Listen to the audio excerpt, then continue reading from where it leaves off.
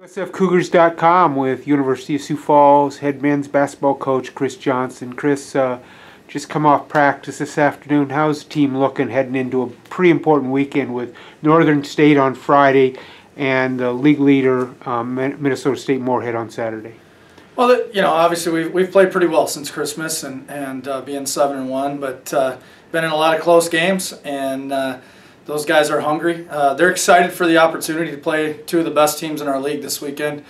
Different teams, but very good teams, and both played very well again last weekend. So we understand the challenge that's in front of us, but we're choosing to look at it as an opportunity to play against two really good teams on our home floor.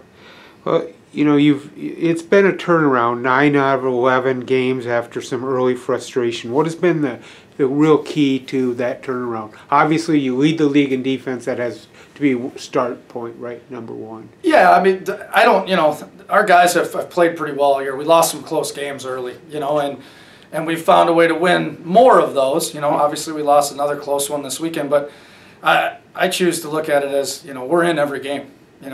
We've really had one game where I felt like we just really never had a chance to win, and that was the St. Cloud game, back in November. So, I've been really happy with the way our defense has come along, no doubt. That's given us a chance to be in every game because our offense has been a little bit inconsistent at times with the way we've shot the ball. Not necessarily the way we've played, but with the way we've shot the ball.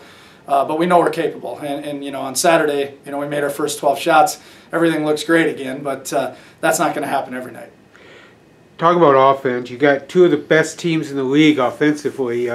Both shoot the ball really well from the field, while you are able to hold teams down pretty good. So you're going to have that kind of challenge to slowing down two pretty explosive attacks, right?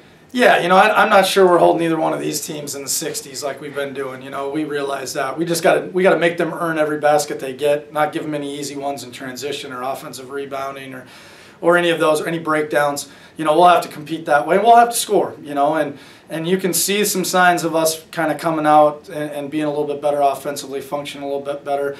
And it's hard when you lose Mac Johnson, arguably you're one of your top two players, and you don't have him. That's a pretty big chunk of offense for us to be missing. But I was really happy with how the guys kind of figured that out. And now when we can add him back in, hopefully we can pick up where we left off. He shot the ball after sitting out a couple of games. He shot the ball extremely well for you on Saturday and gave you 19 minutes.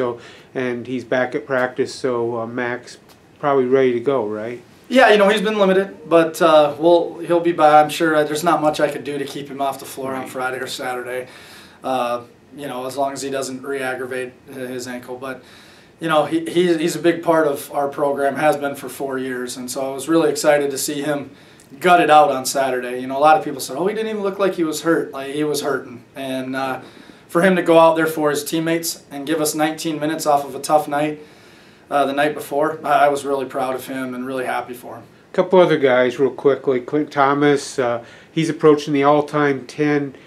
He's approaching the top 10 all-time in made threes. He has 58 this year, 118 in his career. And then you got Drew Giebert, who's right behind him, actually. He's at about 113, and then Mac Johnson at 215. But those two guys have really provide good offense for you, right? Yeah, I think Clint he's probably a little underappreciated by people because of Mac and Drew and the spotlight that they deservedly get, but Clint's been our most consistent player all year. I mean, every night you look up and he shoots 50%, and he shoots about 50% from the three, and he gives you 10 to 16 points, and he just kind of does his thing. And I thought he's probably the guy him and Daniel Hurt, that stepped up when Mac was out those, kind of 3.5 games there.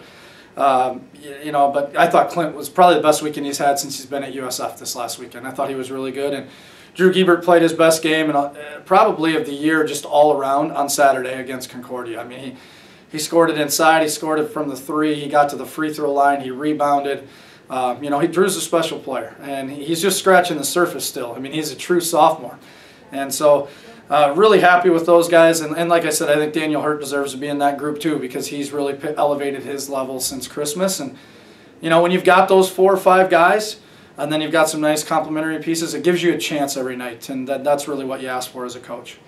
Well, thanks, Chris. Again, fans, on Friday night, the Cougars host Northern State. That game will be at 8 o'clock approximately, start after the women's game at 6. And then on Saturday afternoon, the women's game's at 4, followed by the men's teams battling here at the Stewart Center at 6 p.m. Thanks again, Chris. Thanks, Dan.